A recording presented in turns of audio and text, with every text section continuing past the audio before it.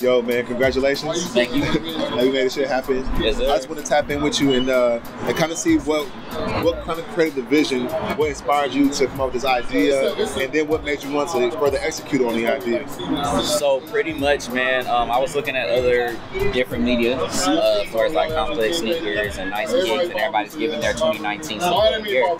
So what I wanted to do is I wanted to make sure that I wanted to do something different from the norm. So I also wanted to show Dallas sneaker culture since it is on the rise. Right. So I thought about this while I was on vacation randomly. And I was like, what can I do differently? Absolutely. And this is what came about. And I was like, how about I just get all of the real sneaker community on their camera talking about the sneaker culture, talking about their top 10 kicks of sneakers for 2019. Sure. And that's how it came about. Man, it's just dope. Bugs trying to take me out. The fact that, you know, you hit up so many different people and they all was able to come out here today. Right. I know you asked the question to everybody else, but what's your top 10 sneakers of 2019? Man, as we recap and come near 2020, what's your top 10 looking like? 10, man, in no particular order, man, but I will go ahead and say definitely the Travis Scott Air Jordan 1. Okay.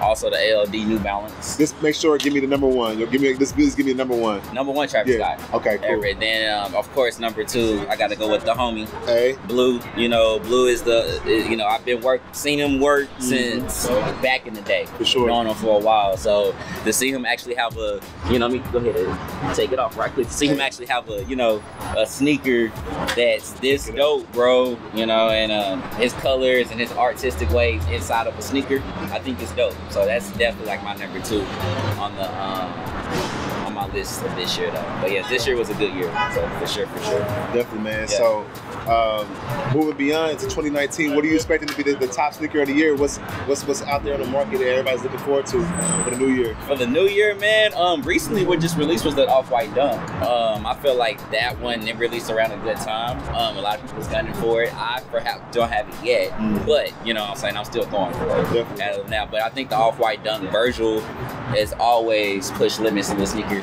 community. He's always made sneakers in a different way. And I think that Off-White Dunk is a very classic silhouette. Came out, 1985. The way he actually has the ropes going through the center, I think it's a very unique sneaker. And then every sneaker that I like is very unique, and I like colorful sneakers as well. So definitely, Off-White Dunk is the sneaker of the year that closed out the year. For sure. And last question. Yeah. For those who are looking to get into the sneaker world and dive in and actually become and be a part of the community that you also will represent, what will be a good starter kick, a good starter shoe to really start off your collection? A good starter shoe, you can't go wrong with a pair of Jordan 1s. Okay. I feel like Jordan 1s is that one shoe that goes with everything. You can dress it up, you can wear a suit, and you can have a pair of Jordan 1s on. The Breads, by the way, those are like my top.